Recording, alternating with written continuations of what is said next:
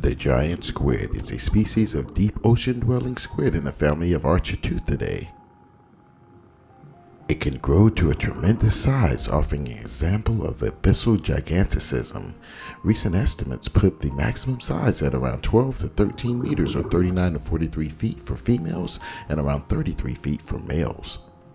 Like all squid, a giant squid has a mantle or torso, 8 arms, and 2 longer tentacles, the longest known tentacles of any cephalopod. The giant squid is widespread, occurring in all of the world's oceans.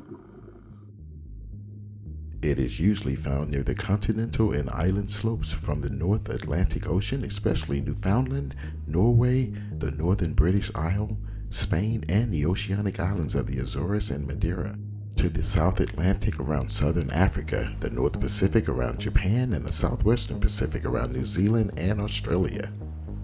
Did you also know that the giant squid also has the largest eyes of any living creature, except perhaps the colossal squid, and up to at least 11 inches in diameter and 3 inches in the pupil? Only the extinct Ichthyosaurus are known to have had larger eyes.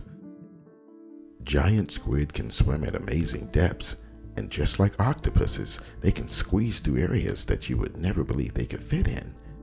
Fishermen all over the world catch squid all the time. I think I'd release it before it even hit the boat. Let us know what you think in the comment section. Another predator that hunts these squid are the killer whale, or orcas, which frequently hunt in packs such as wolves do on land.